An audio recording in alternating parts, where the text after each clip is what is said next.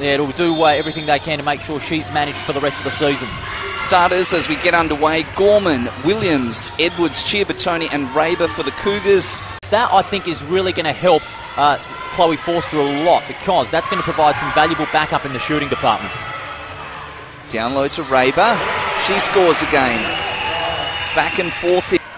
Widow, a quality player. She's returned from playing in Europe and the Australian 3x3, if I understand correctly, in the mix for selection for Paris as well. Absolutely. There's Edwards. She makes up for the miss from a similar spot last time around. Looking for some action. No one's curling off her. Williams will need to jack that as we get low in the shot clock, and it pays dividends. With just 3 or 4 left on the shot clock, Williams delivers.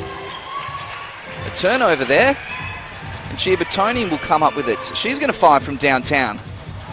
Could have been short, but it's dropped. Puts the ball on the floor, steps back for the 3 ball. Certainly a confident shooter.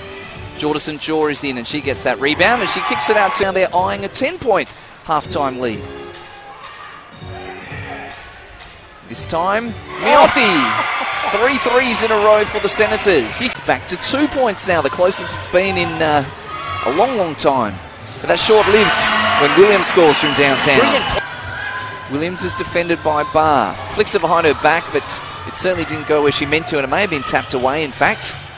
Forster. She's also got some contact on the head as she's gone through there. It's Edwards who will be assessed the foul. And that's all I can say. It was magnificent. It was polished as well. Forster, she finds some space. I'm not sure exactly how she put that up, but it went in. Uses the screen from Barr. Williams jumps onto her. Miotti's been good so far. She hits another 3. Comes and sets a ball screen with Forster. Rolls to the hoop well. Murphy. Brilliant. Draws the contact and scores the 2. Speaks to the low foul count and the low free throw count as well.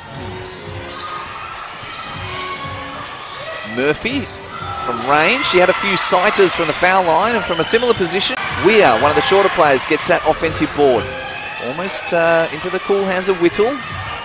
Good Murphy now from a little outside. Murphy.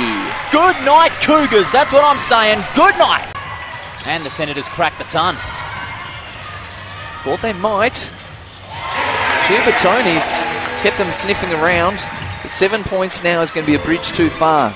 Forster will hold things up these last few seconds. And the visitors start to celebrate their fantastic win, 101-93.